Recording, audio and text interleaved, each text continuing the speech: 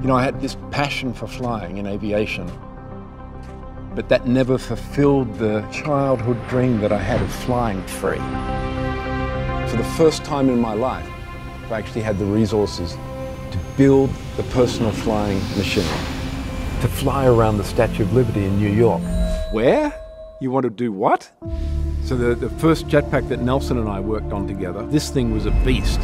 The Jetpack project turned out to be much longer than we thought. I had literally scoured the earth. We couldn't find that perfect engine. Nobody had done it yet.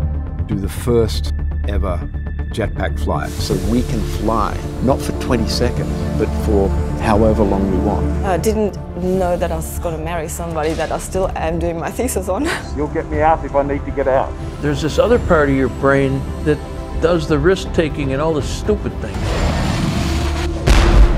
Everybody's fine, don't worry.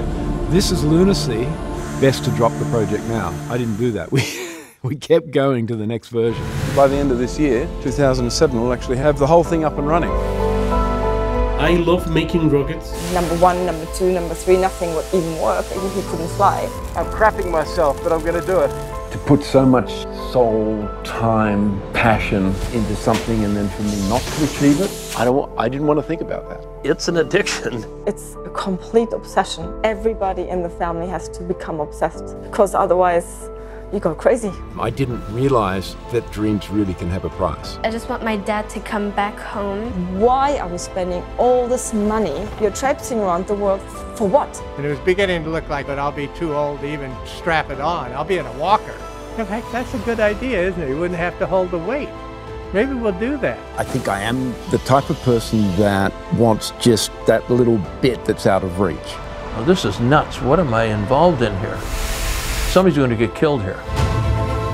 All clear to take off. It should have just stopped. It's just now me, the jetpack. I was that kid again. It's in his face. He owns the sky.